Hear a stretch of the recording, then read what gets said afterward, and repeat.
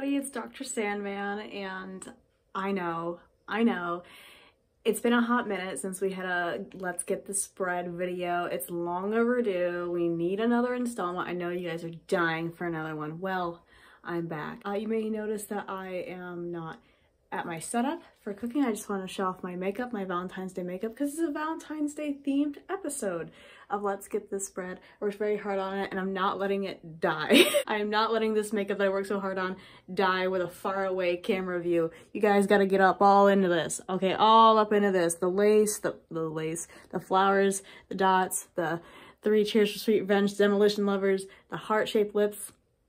It just the heart glitter that shines green. Get into it. Okay, back to your regularly scheduled program. So if you only watch my channel or you're only subscribed for the Let's Get This Spread series, I completely get it. I see you and I recognize you. But if you're only watching my channel for that reason, you may notice that we are in a new setting. I moved again.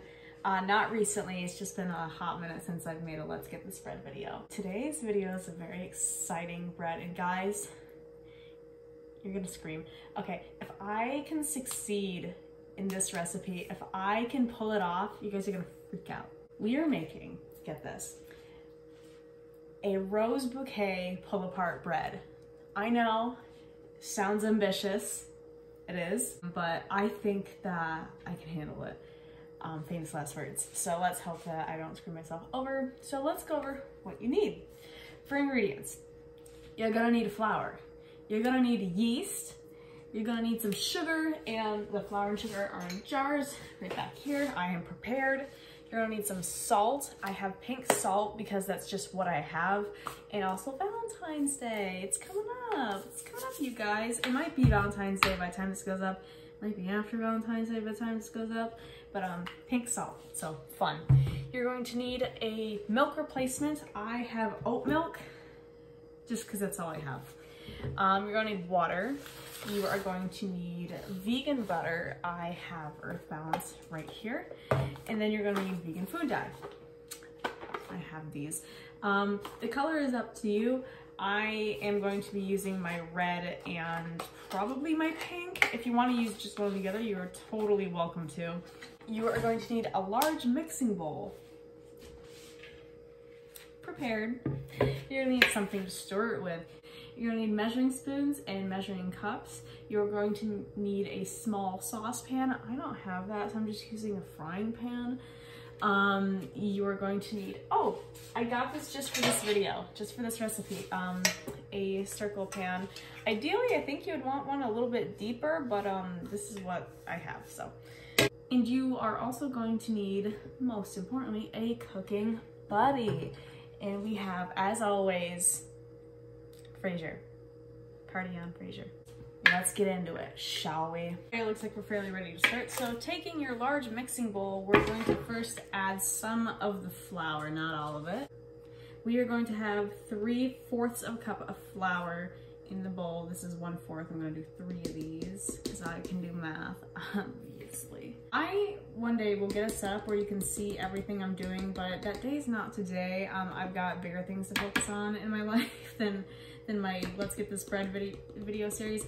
I know that sounds shocking. I know, like, why would I? Why would I have better things to do? But if you can believe it. And then we are going to need the yeast. We need 4.5 tablespoons of yeast. I don't know how much that was, so I got so much yeast. I need 9 of these, right? Yeah, because this is a 1/2 tablespoon. I need 4.5 tablespoons, right? Yeah, okay, so wish me luck. Okay, that took me ridiculously long to add the yeast. I don't want to get into it. I'm traumatized, absolutely traumatized. So sugar, right? We're all familiar with it. We need 2 tablespoons, and this is a 1/2 tablespoon, so I need 4 of these. Oh, since you can't see what I'm working in, I'll pour like this. Like that better? Is that good for you? Is that good for you? Hope it is. Hope you're enjoying. Hope you're enjoying. How's everybody's week? I know you're gonna ask me because you're dying to know, how am I spending my Valentine's Day? Well, I'll tell you. I'm going to work because it's a Monday, bitch. Sugar is all in there. Now we need the salt. How much salt? 1/2 of a teaspoon of salt. So I need to get more measuring spoons because I just don't have anything that I ever need ever. This is a 1/4. Pink salt for the gays, the girls, the gays, and the vays. Stir to your little heart's content. Also, just to let you guys know, I know I've been moved in this place for a long time now. I will be doing a tour of at least my room, if not the whole apartment. I don't know, the whole apartment's not very decorated, like fun. It's not really interesting, but I will do a bedroom tour because I have it all decked out. I'm just waiting to make it perfect for viewing. I'm getting there though. This is so much yeast, you guys. So now we're gonna move over to the saucepan. Right? Yeah, okay. Little saucepan on low heat. We're gonna be adding a 1/2 cup of your milk replacement. Mine is the oat milk.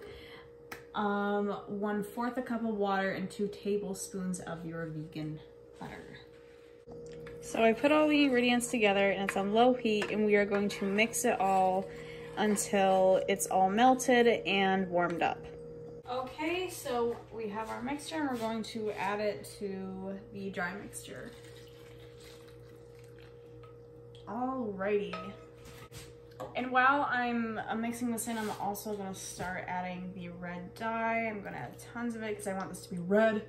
I want it to look like a bloody red rose. Oh yeah, this is gonna be red. Okay. I did it. We did it.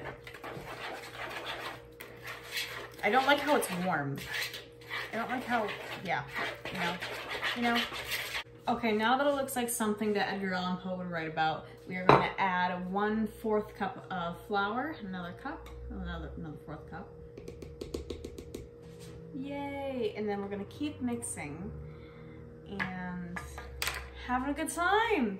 Now we're going to add the last cup of flour, and then once we have done that, we're going to knead it for 10 minutes. I love how I talk like I know what I'm doing. I have no idea what I'm doing. If you guys don't know about my series, I have never baked bread before and I'm teaching myself how to do it. No idea what I'm doing. It's yeast a lick and a promise with me. This is what it looks like before I add the flour, the final cup, and we're gonna go for it. All right, so I've added my flour and I'm going to knead it for 10 minutes.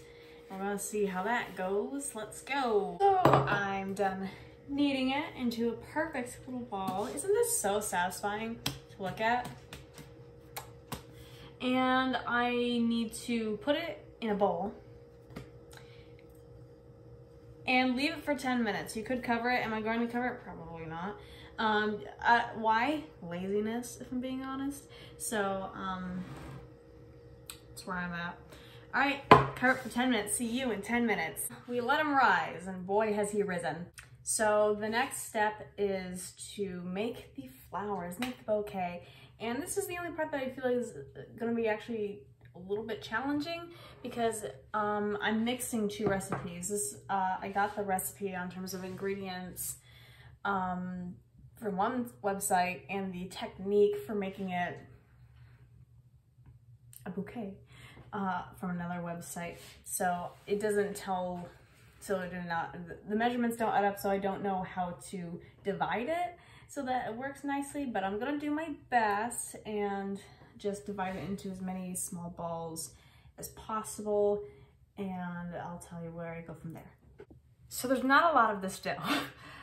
So what I'm gonna do, I have 4 clumps of it, and then I'm gonna divide each of those into 3, and then I'm going to braid it like you would, the same way you would hair. Okay, so I got 3 strands here. I hope this turns out fine, and then you pinch them. I know they're not even, and then you start braiding them. So if you're not familiar with braiding, you go a little bit like that. Oh, fuck. And then a little something like that. And then you go back and forth, and then I'm gonna do it neater off camera. So now that I've braided it, I'm just going to roll it against itself. So I wanted to see if I could do this with one hand so I could show you. So take it and roll it like that until you've made a rose. And then you put it on its sides and it looks kind of like a rose. And then you put it in the pan. I think the pan's too big now that I think of it. And what are you gonna do? Okay, word. So next time I have to double the recipe because this is not taking up the whole pan. But aren't these pretty little roses? The first one's kind of a struggle bus, but whatever. And so, oh my God, if only it was all full, but you know.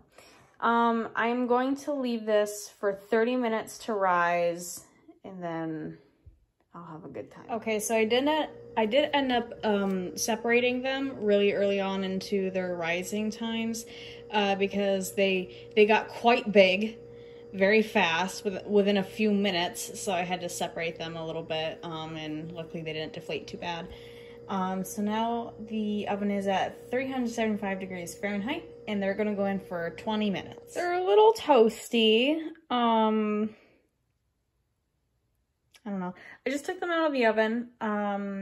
They smell gorgeous. And as soon as they cool, I will let you know how they taste. Okay, it's finally cooled down. I just got my little rose. Again, smells very good. Kind of soft. And it's cool enough to try. Fuck, that's so good. This would be really good with some garlic salt. I'm gonna put butter on this and like vegan butter and like garlic salt. Make it garlicky, but it's got like a hint of sweetness to it. I don't know, like it's good, man. Ah, this was so good. This is such a success. I mean, it might not have fit in the pan like I hoped it would.